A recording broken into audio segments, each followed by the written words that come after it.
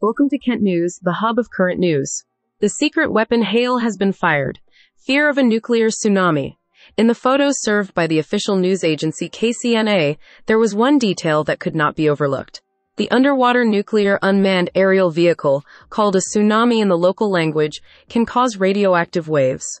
This year, it has fired more missiles than ever before in a single year.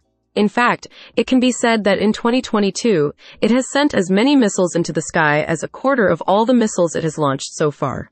Kim Jong-un declared this year that North Korea has become a nuclear weapon state and that its weapons are permanent.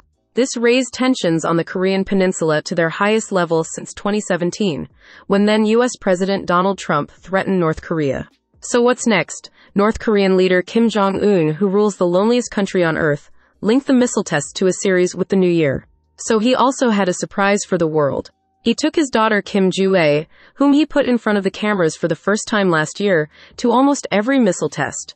According to the information that has emerged, the underwater drone, which can cause a radioactive tsunami, can carry a nuclear warhead and can move underwater for 59 hours.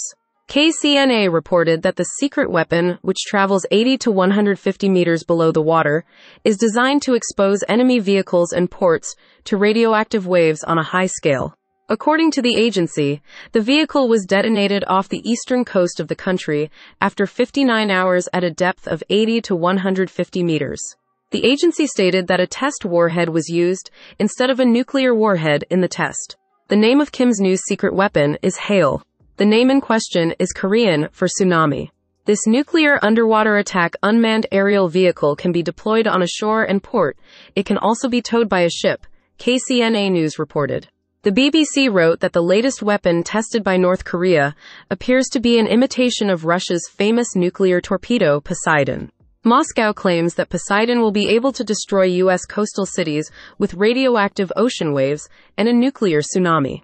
Kim Jong-un, who watched the firing of HAEİL on the spot, called for a rethink to his hostile brother South Korea and ally the United States. The North Korean leader said his enemies should realize that North Korea's unlimited nuclear war deterrence capacity is being increased at full speed.